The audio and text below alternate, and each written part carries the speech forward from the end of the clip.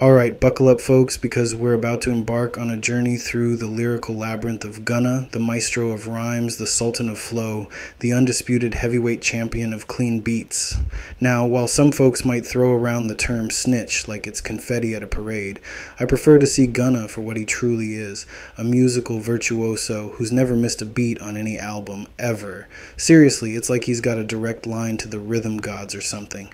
Let's talk about that flow, shall we? I mean, we're talking about flow so smooth it could slide through TSA without setting off any alarms. It's cleaner than a newly waxed floor in a hospital.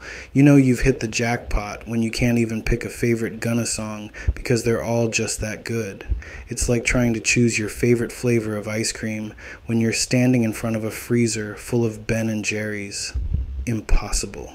Now, when you're a true fan, you don't just stop at listening to the music. Oh no, you want to know everything there is to know about your favorite artist. And folks, let me tell you, I was deep in the Gunna rabbit hole. I'm talking conspiracy theories, fan theories, and trying to calculate his net worth down to the penny because, hey, I'm low-key a pocket watcher to the max. So in this video, we're going to dissect Gunna's lifestyle like a frog in biology class. Strap in, because it's going to be one wild ride. Alright, let's dive into the wild and wacky world of Gunna, the rap sensation who's worth a cool $4 million. Now picture this, a young artist bursting onto the scene like a burst water pipe, flooding the rap game with his signature style and infectious beats. Gunna didn't just break through the ceiling of fame, he smashed through it with the force of a meteor hurtling through space.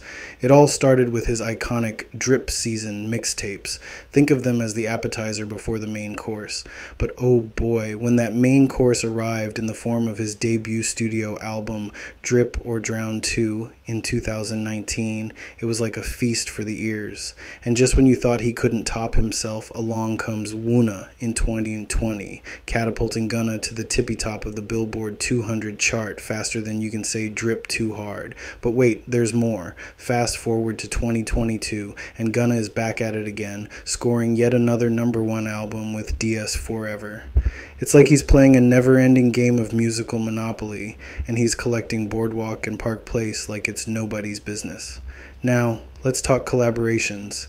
Gunna doesn't just play well with others. He thrives in the company of musical titans, Travis Scott, Gucci Mane, Lil Uzi Vert, Lil Durk, Drake, you name them, Gunna's probably laid down a track with them. It's like a who's who of the rap world, and Gunna's right there in the thick of it, holding his own and then some. But alas, every hero has their moment of reckoning. In May 2022, Gunna found himself in hot water, or should I say hot cuffs, as he was arrested alongside fellow rapper Young Thug. Talk about a plot twist worthy of a Hollywood blockbuster. According to the 180-page indictment, Gunna, or should I say Sergio Kitchens, was accused of some pretty serious stuff. Drug possession with intent to distribute, receiving stolen property, you name it. It was like something straight out of a crime drama, with Gunna cast as both the protagonist and the antagonist in his own real-life saga. But fear not, dear fans, for our hero's tale doesn't end there. Despite facing the music, pun intended, Gunna didn't let the bars of his cell confine his spirit. No sir, in December 2022, after pleading guilty to a single charge of racketeering, Gunna was handed a 5-year sentence. But here's the kicker. With 1 year commuted to time served and the rest suspended subject to probation conditions, including a whopping 500 hours of community service, Gunna was back on the streets faster than you can say justice served. Some saw this as Gunna snitching on and betraying Young Thug, who put him in a position to be successful. But hey, in the crazy world of rap, anything can happen, am I right?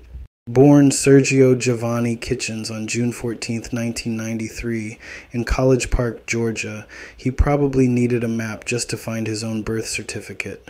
Growing up with 4 older brothers, he learned to rap faster than his mom could count them all. Inspired by the musical legends like Outkast, Cameron, and Chingy, he decided to make his own tunes at the tender age of 15, probably because he realized it was easier than trying to get the attention of his siblings. His educational journey was was as varied as his rhyme schemes, from Ronald E. McNair Middle School to North Springs Charter High School, and finally landing at Langston Hughes High School.